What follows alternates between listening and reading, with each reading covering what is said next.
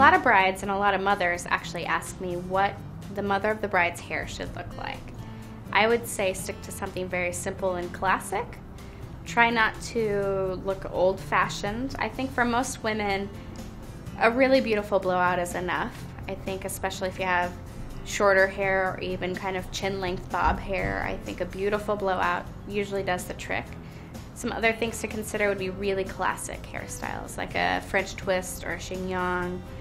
Also, you want to consider what kind of a dress you're going to be wearing. Be sure that the dress and the hair match. And as always, try to talk it out with each other and make sure that there are no conflicts between either side. So those are some great mother of the bride hairstyles.